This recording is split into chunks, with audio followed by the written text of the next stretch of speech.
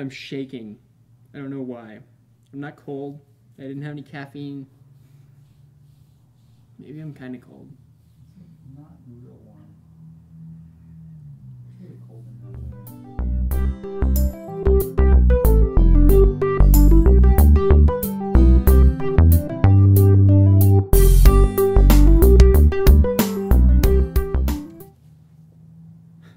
Hey guys, welcome to Seriously Lighthearted Yoga. We got a feet video coming right at you here. This is not smell-o-vision, so don't worry about it. Don't be too scared here. It's going to be great.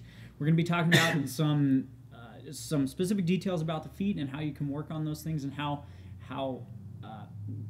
why you do yoga barefoot is kind of a big one. That's kind of an important one. So without further ado, Kai, let's hit it. So, guys, your feet. First thing you really need to know about your feet, and it's something that you're probably aware of in an unconscious sense, but they are meant to take all the weight of your body. Like, you're meant to stand on them. It works out well. And like your wrists in your hands, when your foot is on the ground, your ankle is actually meant to rotate and spin around pretty much in almost the exact same way as your wrist. So it's meant to make that nice, smooth, circular rotation here and keep your foot on the ground. So all your weight can be pressed into your foot, and this ankle will rotate, and you'll find little tiny shifts in your foot. This arch here in your foot is actually made to flex pretty well.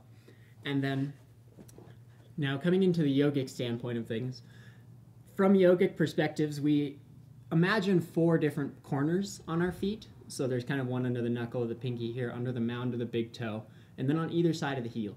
And that makes a sort of rectangle that we use for all of our standing poses, actually, when you're imagining, when you're envisioning how to stand in a standing posture, you're always thinking of pressing your weight down into all 4 of those corners equally, for starters. Your weight, And doing this, actually, when you do it barefoot, brings a ton of awareness to your body, and that's for a very specific reason. Anatomically, physiologically, there are some things called proprioceptors in your body, and they're often found in your joints.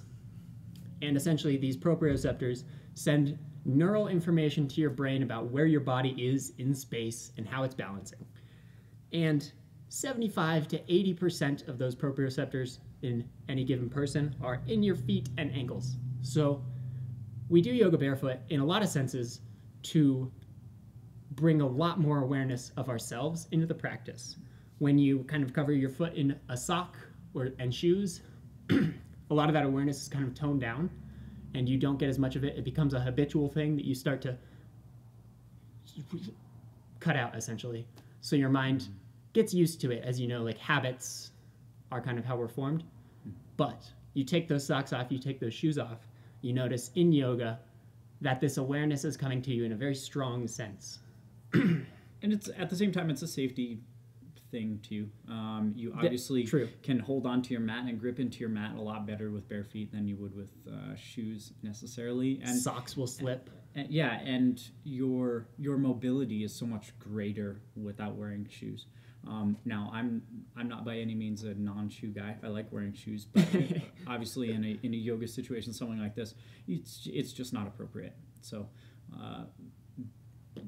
don't do it, I guess. if we can be blatant about it, like, just make sure barefoot. You take off your shoes off, or make sure you take your shoes off and enjoy your yoga practice. And it will deepen it. Like, it's a lot of awareness that you may not be aware of right now.